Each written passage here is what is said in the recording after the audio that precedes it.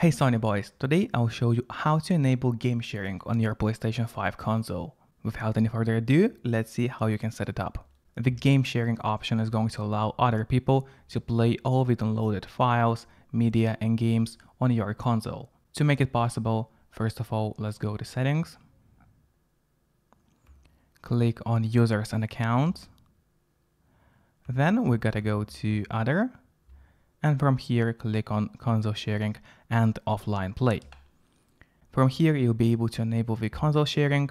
Since I already have it enabled, you see the disable button. In your case, there will be an enable button. However, there's one really important point before doing that.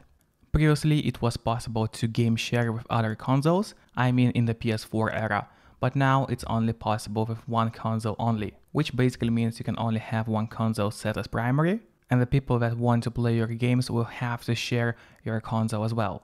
Basically, to make it convenient, they gotta live under the same roof as you. So this way you'll be able to share games with somebody who uses the same console, but not really with anyone who wants to play them on a different console. They just basically need to add their accounts to your console, and from this moment they will be able to play all the games that are downloaded at the moment.